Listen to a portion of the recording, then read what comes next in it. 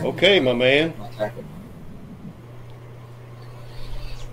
We should be large and in charge right now. You good? We got everything going? Yes, sir. Okay. Yes, sir. Gotcha. Well, we're just a little bit late. Sorry about that, boys and girls. We've had some internet connections, and you just really don't know anything about what just happened, and it has been quite the deal to get this boy going. The internet's just a tad bit slow down there in Louisiana, but we want to welcome you here to the Fripp Outdoors Facebook Live podcast.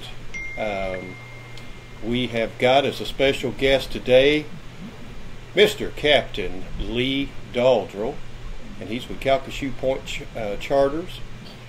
I'd say, is that the Lake Charles area? Is that would that be correct? Yes, sir. We're located here in Lake Charles. Yes, sir. All right. Well, we're glad to have you, Lee. And like I said, people just really don't know just what all has happened. We had when this stuff is new, we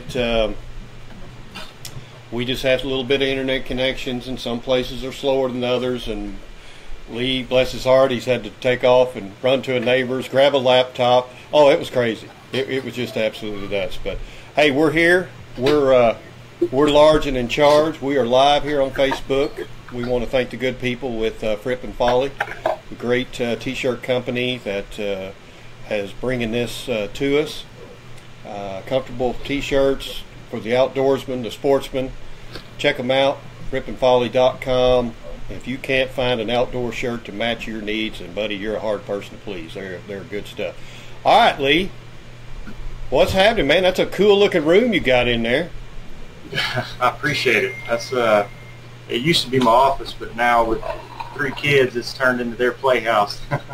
Well, it looks nice, man. Hell, all I can see is big old checks right there, $100,000 and $250,000 checks. No, that's 10. That's 10. You're missing a 0.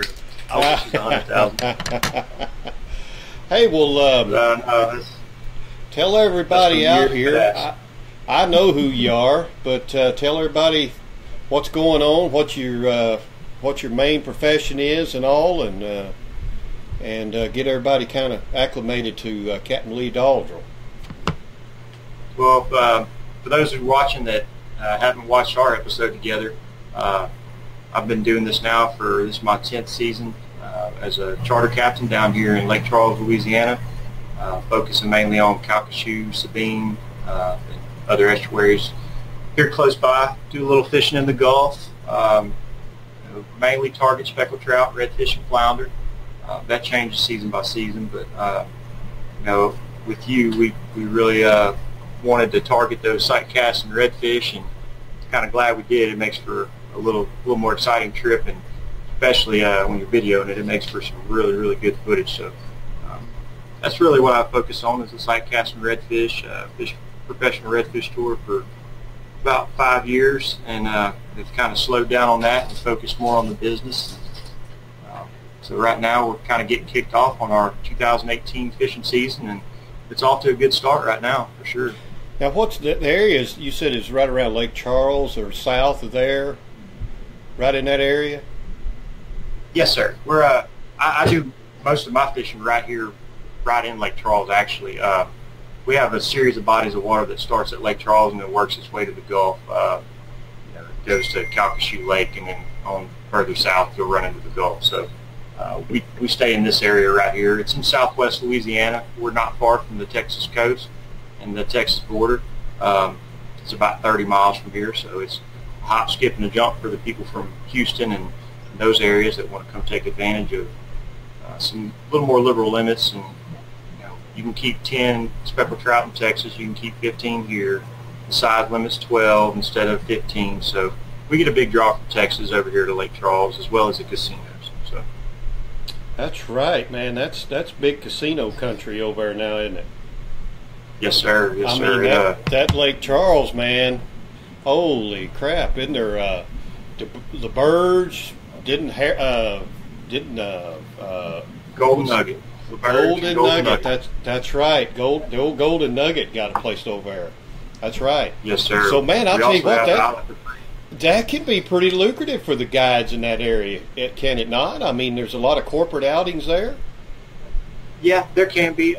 You get more of the, the people looking for weekend getaways and stuff like that. A lot of couple trips and small business trips. We don't do a whole lot of corporate stuff out of the casinos, but I've really been focusing the past couple of years on catering to those people and being able to pick them up at the casino, and it seemed to pay dividends for us, catering to those people a little better, because it's a little tougher for the guides that keep their boats down south on Big Lake to leave, go pick them up, drop them back off. Because when we pick up here and we fish this area, this is where I grew up fishing, the Lake Charles area, so it makes it easy for us. And you're about how far east from, we'll get a landmark from like Beaumont? About an hour? We're about 45 miles east of Beaumont. And then from, say, Shreveport, what is that, about 2.5 hours? No, it's a little further. It's about 4 hours from Shreveport. And we're about 2 hours, 2.5 hours from Baton Rouge, and about 3 hours from New Orleans. So it's not too bad. Yeah. Well, now I know we'll be talking quite a bit about fishing here in a little bit, but you just came off of what else you do, and that's guiding waterfowl hunts. I mean, you're a big duck hunter, and I got tired of looking at all them pictures on Facebook with all them lanyards full of ducks. So tell a little bit about the duck season that was going on this year. Yeah, we had a good duck season. Definitely off from the years past, but very blessed and have a really great farm that we're allowed to hunt, and it's very, very good. We have a 60-day season down here. We kick it off with teal season first that we do in September. And that'll be a 15-day season in September, and then our early goose season starts first week in November, and we roll from November to around January the 20th on the ducks, and then we roll all the way to about February the 12th on the geese. So we have a year full of it where I work. Now it starts in, you said it starts in September. Now when does it end? It ends in February, the goose season, but it's just the early teal season in September for a 15-day stretch. Really? I guess, and y'all obviously had a bunch of teal. Yes, sir. We with all the rice fields and ag down here, we normally have a good teal season. It's very, very odd not to.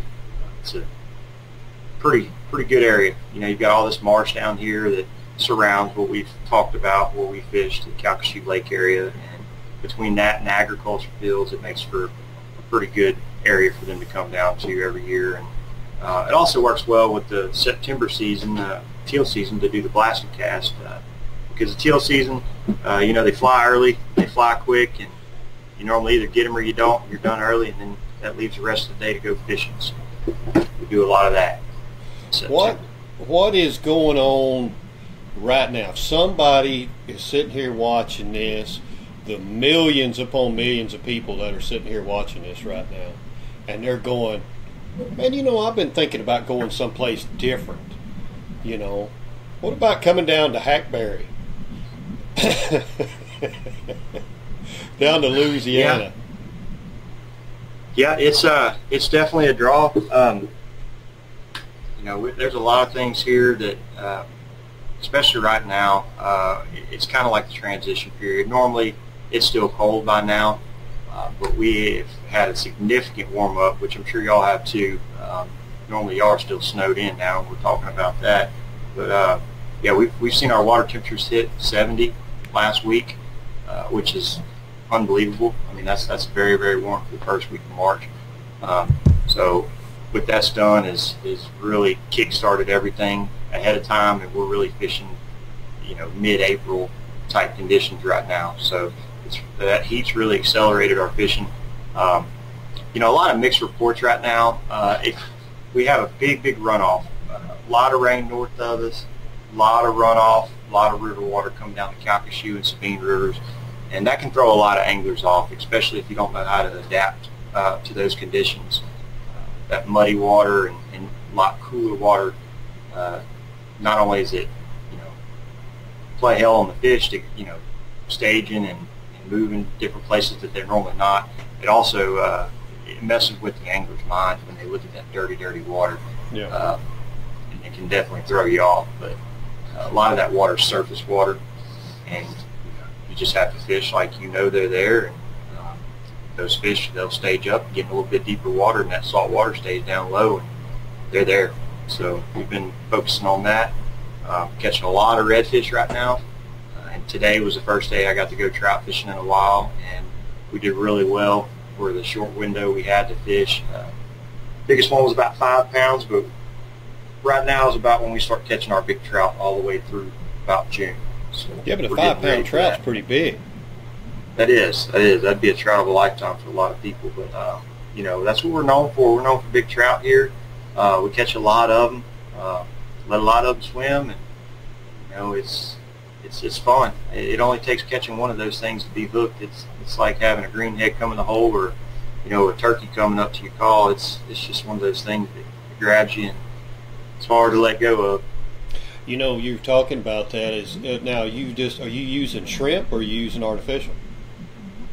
Right now on the redfish, we've been using a lot of the egret wedge tails in the chartreuse colors. The main thing with that's this dirty water, and yes sir, that's Mr. Ken Chamont with egret baits.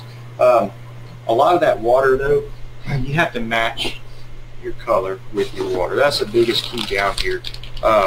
We've been going a lot lately with the with this here. It's like a copper penny right there. Yeah. The chartreuse. Yeah. Just a little swim bait. That's been a little swim bait. And when we get this dirty water, we've got these wedge tails right here. It creates a lot of vibration. It's almost like a spinner bait. Yeah. And you really, really need that in this dirty water, because you got to appeal to those fish's senses. If you're not going to use scent, which would be dead shrimp or some of your scented baits that are out there, if you can't have the scent, you need to have the vibration. And if you can do both, then that's that much better. So what we'll do is we'll use a bait like this, and we'll tip it with shrimp just to give it a little bit of scent. And man, it's been big time. And so that new penny, isn't that what you called it? New penny? Is that the color? Yeah, it's a new penny. New penny and chartreuse. It's a copper penny on the egret baits. Well, that's a well-known color. Right. New penny. Yeah, those wedge tails. I fished with a wedge tail many a time. I see my old Uncle Bill Fondren. You remember old Uncle Bill? He's on here watching. So me and him both, we fished a wedge tail quite a bit in our day, and so I knew that Ken Chamont had taken over the wedge tail part and started egret baits, and so that's good that you're using them, and they seem to be doing okay. But I just thought you just went down there and just do black and chartreuse. That's right. That's the old cliche. You just show up in Louisiana and put on a black and chartreuse and send her down and catch a redfish. And that's not far off the truth. It's not far off the truth. But yeah, it's a little different world here than Venice, which is, I know what you're referring to. But it's been good so far. Expect that jetty bite to kick off here soon too. I know you like getting down there and. Well, yeah, I like that. Now, tell people about the jetties, what the jetties are, and stuff, so they'll know what we're going to be talking about.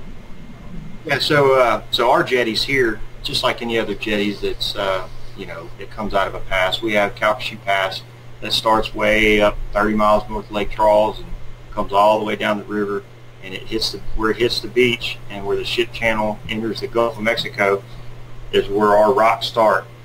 That we call jetties, and it is just historically and proves time and time again it's one of the best fishing spots there possibly ever was. So those fish, they stage up there though in the wintertime and the early spring in big numbers, because that's where most of the bait is. You got that deep water, and you've got that influence of good salty water in the Gulf, and then all those fish from the bays and the ship channel and everywhere up north that are looking to get out of that super fresh stuff.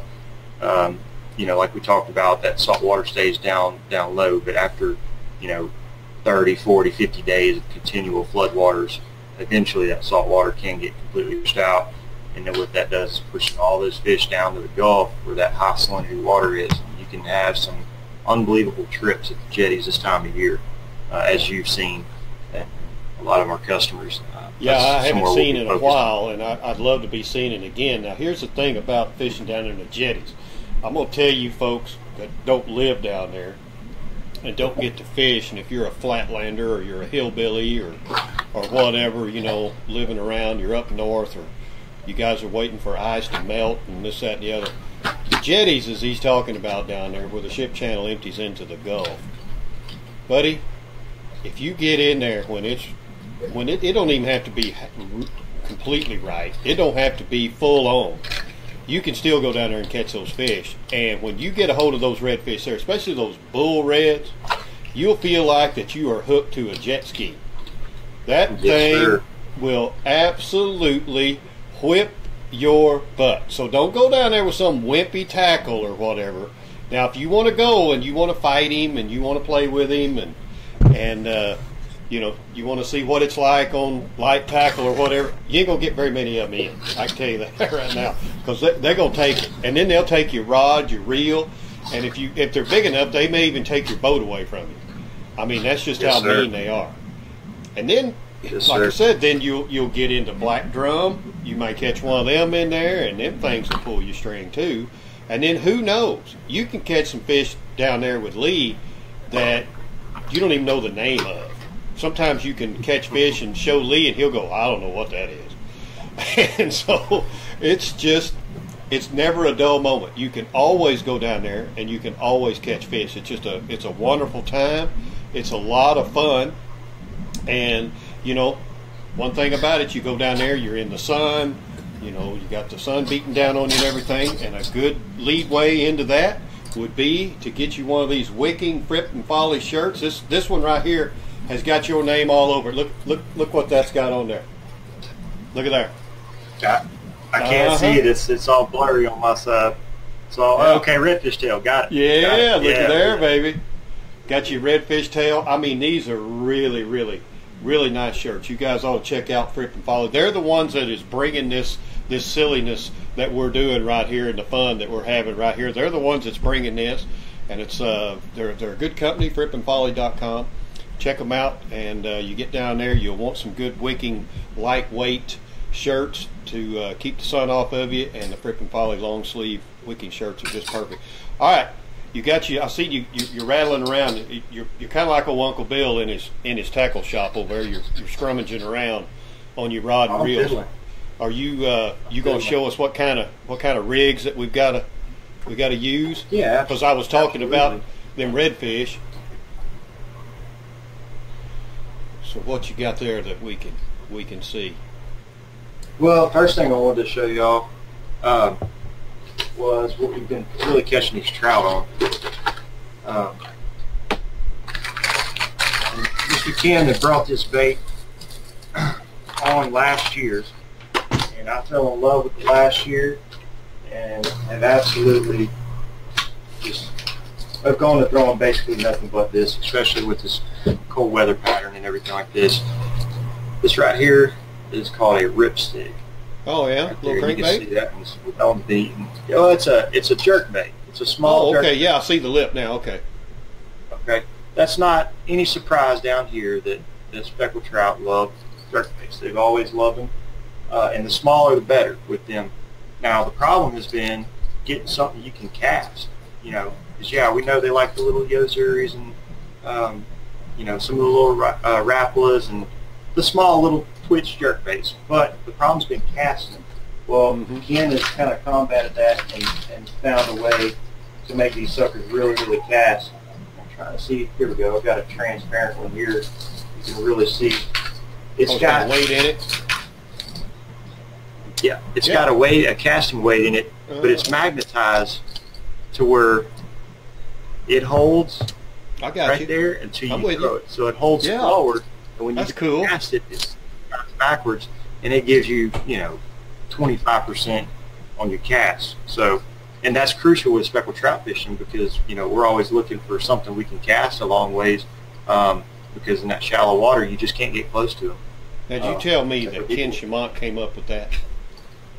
I'm I'm not sure that Mr. Ken developed the actual idea. But, I wish he was watching right now. I truly wish that he was watching. I'm pretty sure he is. So, hey Ken, anyway, if you're watching, buddy, he found a way to get these baits into our hands and to where they work and cast like they need to and look like they need to, and they're some of the best baits out there. They look great. For trout. They look great, and now that's under the egret flag too. Yeah, absolutely, absolutely. You can go egretbaits.com and go on there, and you're looking for the ripstick, zombie ripstick. Zombie ripstick. Yes, sir. Okay. They've got them in a wide range of colors. And another thing too, tell a lot of my guys, you know, they fish with them and they want to go buy them, and I show them to them, and they get on the internet and they're like, well, Lee, all they had in the saltwater series was these 5 colors. Don't be afraid to click on the freshwater series. That's where the best colors are, in my opinion. This is a freshwater color here. Oh, I like that. This is a freshwater color here. You know, the shiner, the golden shiner. So don't be afraid of looking at the freshwater stuff, because all he's doing is changing the hooks, really. Yeah. Right there. Yeah, it's got a BMC instead of the little small mustache. So yeah. Anyway, Okay. that's just definitely a pointer there as far as when you're shopping for these baits. If you do look for them, make sure you check out the freshwater, not just the saltwater. All right. Now, if someone just says, okay, I'm gonna head down somewhere in that area, I mean, would they get on Calcasieu themselves, on the Calcasieu Lake? Is that where you're saying that you know somebody ought to be on right now, or absolutely, yeah. Okay. Calcasieu is definitely a place you want to be right now. Between Calcasieu and Sabine, much rather be on Calcasieu right now. Sabine has a huge influx of fresh water. I'm sure Mr. Bill's done told you they're letting everything go in Toledo Bend in anticipation for a lot more rain. So I'm not sure that they've got all 9 open right now, but you know, they're probably letting it rip. So obviously they are. It's very flooded. So when you drive over the Louisiana-Texas border, you can see it rolling through there right now. It's all flooded. The best thing anybody can do is come down there and fish with you. Just hire you, because I know you're going to put them on. Absolutely. I mean, my boy X Games now, he knows where the he hates that. He hates that nickname. He hates it with a passion. But look at him. Doesn't he look like he just come off the Olympics? He should have been a snowboarder or whatever. I mean, he's got it, man. You could have done the half pipe. Could you just see your gangly butt up there doing that half pipe and spinning around? I couldn't see me doing that. I could see me falling. That's about it. Oh, but yeah, I mean, got plenty of room. I mean, he's always got him a big old boat that'll fly everywhere. Now, do you fish some offshore a little bit too, don't you? Don't you do some of that? I do. I do a lot of offshore fishing, actually. Every waking second I get that I can be out there, I'm out there. I help out a couple people with running their boats, their private offshore boats, and then I also fish with a close knit group of friends that have the passion that I do to be out there, and we spend a lot of time chasing blue marlin, tuna fish, a lot of grouper fishing, sword fishing, you name it. We try to do it. We take it pretty seriously, but I don't do any guided offshore stuff besides near shore, speckled trout, redfish, that kind of stuff. It's just kind of something that I really enjoy doing out there, and kind of like to keep it as a fun thing instead of a career out there. So yeah, that's a whole nother world out there, isn't it? Oh, absolutely, absolutely. It's unbelievable. I love it. Now, what about you? How many tournaments are you going to fish this year?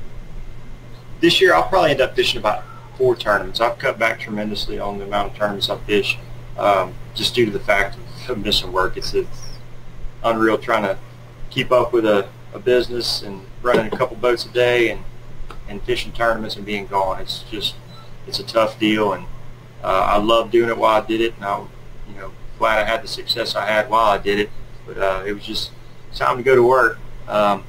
I may get back into it a little further on down the road, but as of right now, I'm not going to be fishing any of the tours. So I'll be fishing some of the opens and some of the smaller tournaments, but definitely on a sabbatical from that for a little while anyway.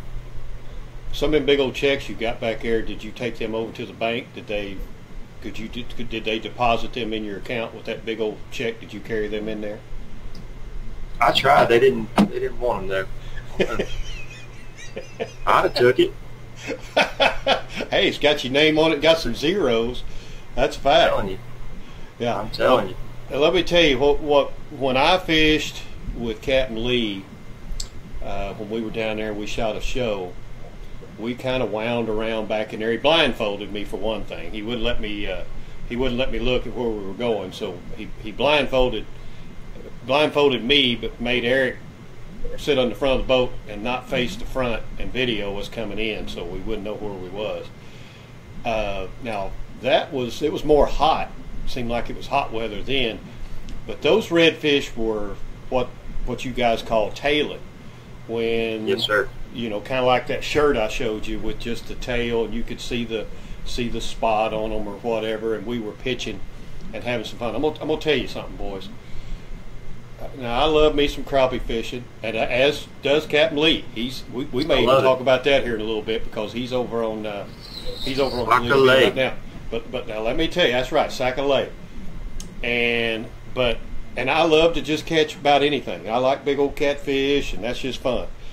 But when you're in this calm bay and you're just easing along in there, ain't a breath of wind, you can hear a gull from 8 miles away, and then you start seeing them tails or some little ripple on the water where them redfish are starting to feed, and they're down in here, and that tail starting to stick up in the water, and you make that cast over there and you see that big dude come up and grab that thing, buddy, there ain't nothing better than that right there. Now what time of year is that, or do they do that all the time?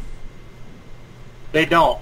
You know, I went last week and checked on them to see if they're back in that marsh, and they're not right now, but we did have some significant freezes. Normally I can just about find them 12 months out of the year in the marsh, but right now there's definitely a shortage of them. A lot of fish died during the freeze. We actually had 2 hard freezes, but the first one was pretty significant on the fish kill. We don't think it did, you know, as far as impacting the population of fish, I don't think it did that, but I think it impacted the population of fish that doesn't leave the marsh. I think those fish suffered a hit, which there'll be more. As soon as it warms up a little more, we get that 70-degree water for an extended period of time, we get this flood water out of here, they'll be back. But definitely was impacted big time by the freeze, because this is the least amount of fish I've seen in the marsh probably in my guide career. So, you know, at this point in time. Well, now they're down there feeding on them crab, aren't they? A lot of times, yeah, and especially when there's not so many mullet or any other fin fish, they're definitely leaning on the crabs. Yeah. And they love them. That's one of their favorite food.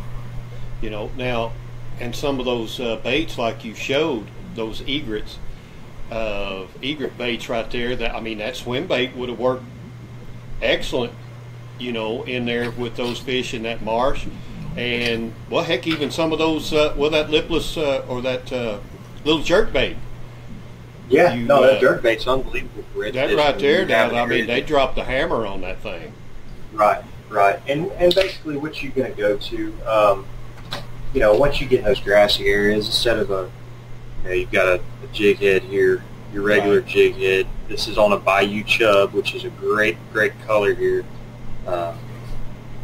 It's an avocado, basically a watermelon red color.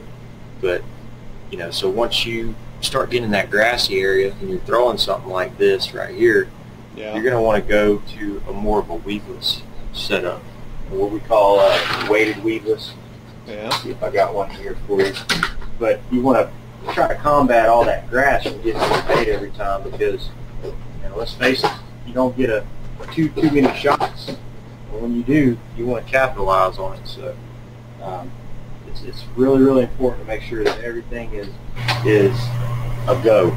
You know, when you do get that shot, you saw. There's so many different variables down there. I mean, are we making this sound like it's hard, or is it really not as hard as what, you know? I'm just going from everywhere on all this, the jetties and the marshes, but I'm just trying to let everybody know there are just so many different ways and areas down there that you can just catch fish. And right now you're showing this weedless, so that's weightless and weedless, but you could probably put a little weight in there if you needed it, couldn't you? I normally always have weight. This, just for showing y'all as far as the demonstration purpose, this was the only one I had right now. But normally I'm going to be using a weight right here, and it's called a weighted weedless. Owner makes them. In my opinion, you can't go too big on the hook for redfish with this kind of stuff. But you know, 5, 6 aught is great. This is a 6 aught right here. But, you know, you really want to make sure that it's right there. That's right. You can get them. That's right. You but to my original question right here, we're not trying to make this that hard. I mean, really, no. Somebody can come down there that has never been there, and they can actually catch a few fish. I mean, without. Oh, absolutely, absolutely, yeah. And I have a lot of customers that, you know, they kind of, it's really fun seeing a lot of these people morph into fishermen. You know, they'll come with you and they've got a lot of interest but don't know how to apply it. They come with you, they have a great trip, and, you know, you don't want people going to all your fishing spots, but, you know, a lot of my people will communicate with me that, hey, look, I'm here to learn, and, you know, I don't mind teaching and all that. It's great to see some of those people, you know, really kind of grow as a fisherman and learn our estuary and be successful. You know, I have some customers that, you know, went from not knowing how to throw a bait caster to now, you know, they'll call me when they're fishing a trip by themselves here and taking their own boat, and they may have more fish than I do, just, you know, by paying attention, listening, and taking it all in on these guided trips. You know, a $600 education is very valuable on our lake. I can promise you, there's a lot to be learned in one day of fishing here. Well, we're talking here with Captain Lee Daughdrill with Calcasieu Point Charters, and he's right around the Lake Charles, Louisiana. That would be southwest Louisiana, just up from the Gulf. He offers Gulf trips out there if you want to fish just a little around the offshore, inshore, marshes. He duck hunts. I mean, man, you talk about all seasons. I mean, that's you.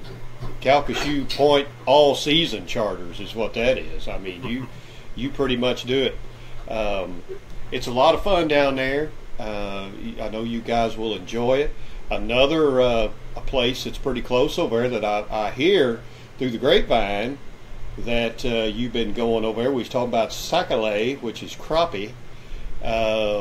What's going on Toledo Bend? Toledo Bend has been exceptional.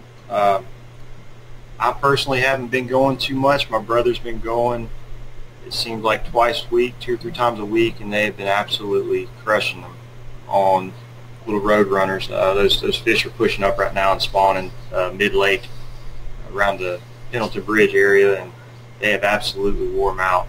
They fished a tournament this weekend, and it was a 25-fish tournament, and you know, I think the closest thing to them was 17 pounds, and they had 47 pounds with 25 fish. So that's a little reflection of what kind of fish is up there right now and what they're doing. It's pretty incredible. And the bass fishing is not far off that right now either. The bass fishing is incredible. So they've got the water running, but so the lake's up. Right. The lake is up right now, but when the lake's up, it creates some pretty good situations. Oh yeah, well you got that new water. The only problem is I'd hate for those crappie to spawn in that new water, because that water gonna be gone here if they're rocking and rolling and shooting it out. But there's so much opportunity down there in that area within an hour's drive. What all is in just from where you're at? If you just circle around an hour's drive of the opportunities that the Sportsman has down there in the Sportsmen Paradise. Oh, it's endless. I mean, you know, that encompasses a lot of area and a lot of stuff. You know, that goes all the way from Lafayette to Texas. You know, the beach, Johnson Bayou, Holly Beach. There's surf fishing all down the beach. You can you can come down without a boat and fish for 4 or 5 days and never fish the same spot twice out of your car down here. A lot of stuff to be done. The casinos are definitely an area of interest too for a lot of people, and you know, it's one of those things that it's just a place that you don't run out of things to do, in my opinion. Definitely grew up here and moved away for a couple of years and couldn't get back fast enough, so it's definitely Sportsman's Paradise, no doubt. That's my problem, is I don't come down there as often as I do, because there's going to be that one time I go down there, I ain't coming back. I'm just going to stay. You know, if not for anything, guys, it's some of the best eaten food that you will ever have in your life is down there. I mean, if you like Cajun food, and if you just like good food, you know, I mean, they can introduce you to anything from boudin to beignets. I mean, it's there. I mean, it's wonderful. The people are friendly. It's just a great atmosphere. I love it. I'll tell you. Now, some of that stuff you eat, you about have to wipe your butt with a water hose, but that's the way I like it. I mean, I like it good and hot and spicy, and followed up with a good old sweet beignet. I mean, that's good clean living down there, man. And is there anything else, Lee? What about your tackle? Now, you showed me some baits. What would be some good rods and reels? If you got a couple of them that maybe you can show some people that might. Yeah, absolutely. Absolutely. I've been with a Louisiana-based rod company for 7 years now, and they sponsor me all through all the redfish tours and everything like that. And we've worked together on building a prototype, and we finally got it how I want it. And this is the Deuce Element. And who's this by? Check them out. It's deucerods.com, D-U-C-E. Yeah. And you can check them out on the internet, and we've got this full lineup coming up here very shortly, and it's the Element series. Cool. I'm not currently with the real company, so I have no discrimination on that either which way. But the Deuce product is definitely first class and has a lot of pros. They use the twisted eye technology, and I guess this is probably about the best way I can show y'all. That's a spiral wrap. It's called a Roberts wrap. Okay, and it starts with the first one eye straight, and then it starts to curve until it gets to the fourth eye, and then they're inverted from there up. What that does is that keeps the line. Yeah, that keeps the line off the blank, and it keeps it from ever touching the blank once you load it up. You know, a spinning rod is the most perfectly designed reel or rod, excuse me, in that it never lets the line touch the blank. So with this one, I don't know if y'all can see the line or not. Now, what weight, what length, what weight, what is that? So, I keep 2 rods on my boat as far as, you know, everyday fishing. I'm going to keep a medium light, a 6'6" to a 6'9" medium light. This prototype right here that we built, it's a little beefier medium light, but it's a really, really fast action. Really, really fast action on there, which means it's pretty stiff all the way up to the tip, and then it's got a real, real nice tip on it. So it gives you that ability to work those jigs and those baits. And this one right here is the 6'6", fast action, medium light, and then I'll also keep a 7-foot medium in my boat as well. Yeah. So I mean, if you have a good, you know, I'd prefer a nice stronger rod, or far, you know, 6'6" or even a 7, kind of a beefy rod like you were talking about on those big reds. And then if you're just really flipping in the marshes on the tailing reds or the speckled trout or whatever, wouldn't you think like a spinning rig would be just perfect for those? Or would you Absolutely. prefer a bait cast all the time? Well, I prefer a bait cast just because I've spent so much time with them in my hands growing up. You know, that's the rod and reel that I learned to cast. But when you show up to fish with us, the first thing I'm going to hand you is a spinning rod in my boat. Not that we can't provide bait casters, but that's what just about every day my customers use, is a spinning rod in a medium action. The thing is, you don't want to overpower and overload your tackle as far as going too heavy.